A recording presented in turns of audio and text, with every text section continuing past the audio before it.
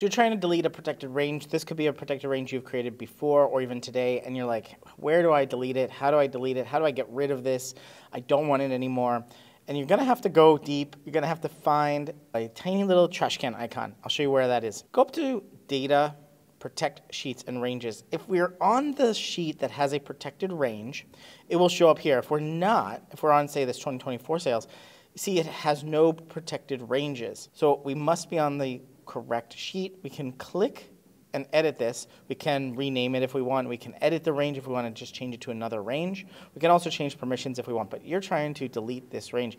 Click this trash icon up in the top right. Clicking that and also answering this question, are you sure you want to remove this protected range?